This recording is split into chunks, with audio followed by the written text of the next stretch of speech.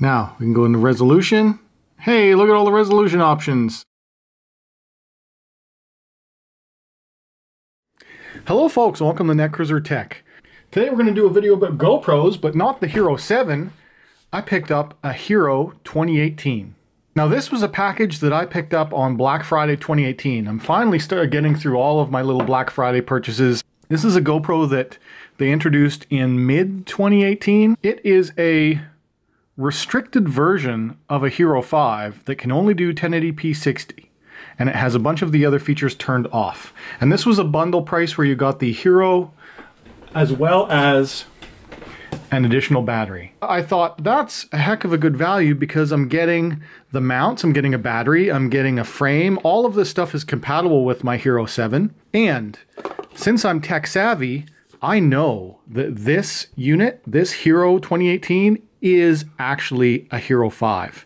And with some firmware hacks, you can turn it into a Hero 5, which unlocks 4K 30, 2.7K 60 linear, GPS, all of the advanced functions of a Hero 5 without paying the money for a Hero 5. So I bought this a few months ago and I've yet to use it, so let's get it out of the package.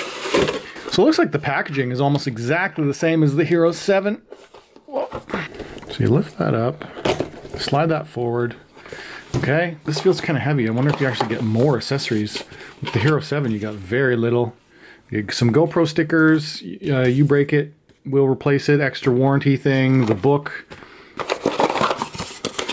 and a USB-C cable, USB-A to USB-C, the GoPro battery, a flat mount, a curved mount, and that's it. So that's the exact same accessories that came with the Hero 7 and likely the Hero 6 as well. Well, first glance, yes, this looks just like a Hero 5 or 6, and we'll get it out of the packaging here. There's no indication, there's no numbering on it. So we'll slide it out. This one just says Hero. But absolutely everything that's built into this, it is literally a Hero 5. They've just gimped it with firmware to turn everything off. So this has no Pro Tune, has no 4K, it doesn't have linear, it doesn't have a bunch of stuff. But by hack upgrading it to a Hero 5, I will be able to get all of those functions. Let's try and get this screen sticker off. There we go. Let's pop the battery in and see if it has a charge. So now, since that was a bundle where I got a battery with it, that's now 3 GoPro batteries that I own and 2 GoPros. One GoPro Hero 7 and this GoPro Hero, which will eventually become a Hero 5. And my intentions for this one is, since it does not have the fancy stabilization, I just want it for more static and tripod shots to be able to have the extra resolution that I do not have with my Sony. Wow. That battery is completely stone cold dead. So gonna have to throw some charge into it and I'll come back and show you some of the menus before I do any of my upgrade hacks.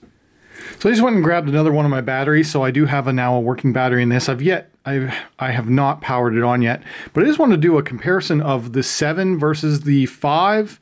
I did notice some things like the panel gaps are significantly bigger on the 5 versus the 7. The 7 has a lot tighter tolerances for the seams, but the actual design and the size of it is all exactly the same. The only difference is the type of coating that they have and the color. All of the accessories that have ever come out for 5s work with the Hero 2018, the Hero 5, the Hero 6, and the Hero 7 black. The reason why I bought this instead of something like the Hero 7 white or Hero 7 silver is that this is just a reduced down version of the 5. It still has a removable battery. If you firmware hack it, you still get Pro Tune and all the advanced features of the top of the line black series. If you buy a Hero 7 white or silver, you do not get lens replacement, you do not get removable battery, you do not get Pro Tune, and a bunch of other ridiculous things. The Hero 7 white and Hero 7 silver are absolutely do not buy, in my opinion. Avoid those. If you want a low-priced GoPro, this is your ticket. If you can still find this guy, the Hero 2018. All right, let's try and power this on for the first time.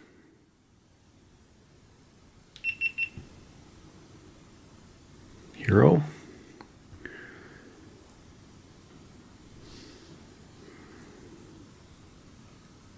So English, whoops, agree. Oh yeah, this is, that was a noticeably laggy, slower start. This has a lower end processor than this. It wasn't until the GoPro Hero 6 where they came out with their own custom GoPro silicon. So that's in the 6 and the 7. This one is still like an Umbrella type processor, which is okay, but it's certainly not as powerful as what's in the 6 and the 7. So set the clock, set the time. I actually kind of like this interface more than the setup on the GoPro Hero 7 so far. Modes and settings, tap below to change modes and settings.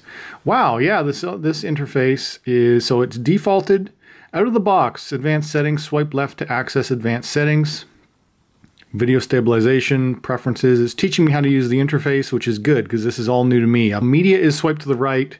Left was other modes, whatever, we'll get in there later. And exit, swipe down from the top. And then set up quick stories. Okay. All right, we've got you on the Hero screen right now. It looks like the default setup was, when it first booted up, it was on 1440/60. Now it's on 1080/60 wide. So I want to see, yeah, you can have it 1440/60 wide. Field of view, you can only have wide. Let's go back. If I set it on 1080, 1080/60, can we have linear? No, you can have narrow, medium, or wide. So in order to get a linear mode, you have to hack it, which for me, yeah, I mean, narrow is okay, but you still get some fish distortion. I'll go to medium. You can see how much it adjusts it. I do not plan on actually doing much with this firmware stock because you have very few settings. We can go into video stabilization, which is on or off. It was on by default, it seems. And that's it. You have auto low light and stabilization are your only options, and both are on by default. And that's all you can do. In preferences, there will be some additional settings, but nothing much else that you can do. So I think the very first thing we want to do is not use this firmware anymore because it limits this hardware greatly. So I'm going to look up how you do the hack. And once I do that, I will be able to get these supported modes. So as you saw, this is currently limited to 1080p60 or 1440p60 and 4x3.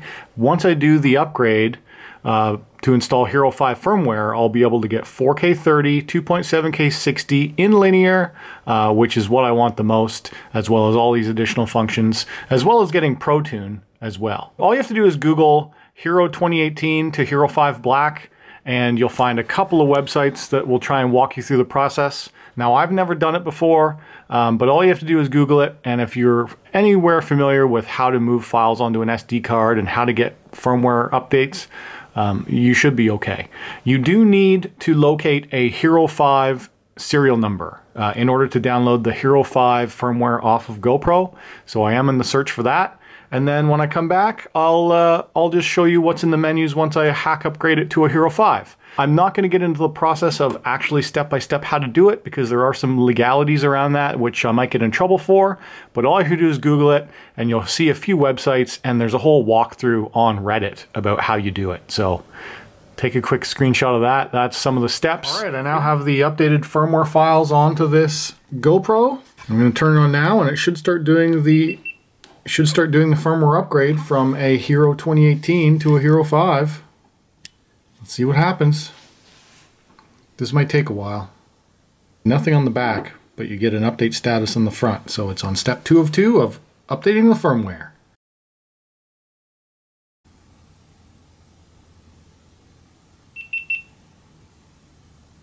Look at that. Now it's a Hero 5. Awesome. Now we can go into resolution.